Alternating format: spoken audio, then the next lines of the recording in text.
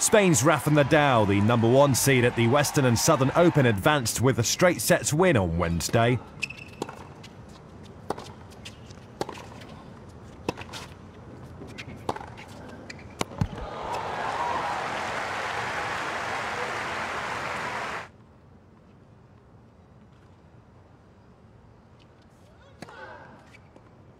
The win was comfortable for Nadal in Cincinnati, and he took the first set 6-3 against Richard Gasquet.